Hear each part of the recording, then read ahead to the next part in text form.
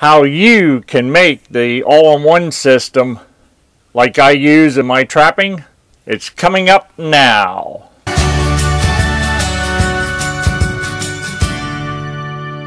What's happening, trappers? My name is Steve Taylor, the Pennsylvania Trapper. Welcome to another video. If this is your first time here and want to learn different trapping systems, start now by subscribing and clicking the bell notification so you don't miss anything.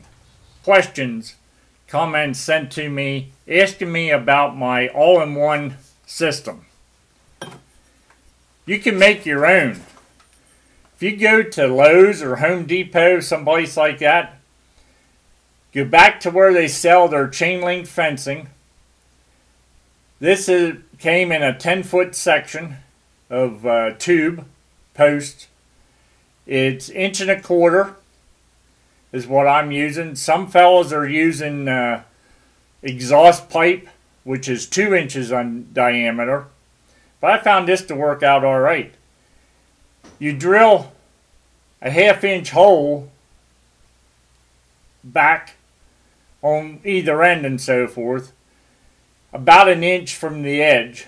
LT Gray in Ohio was one who came up with this, and I have made my own and called mine the all-in-one system. But you use smooth 1/2 inch rod.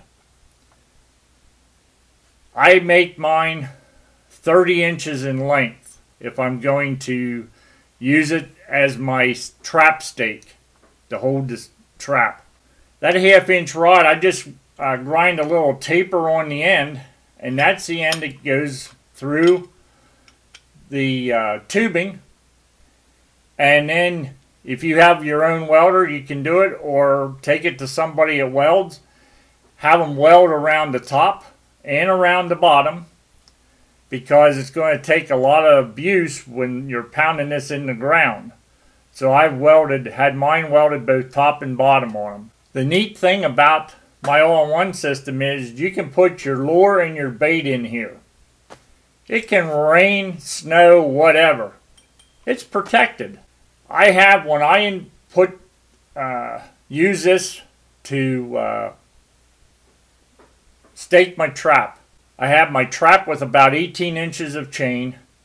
Then I use a 5-foot section of chain attached to the trap.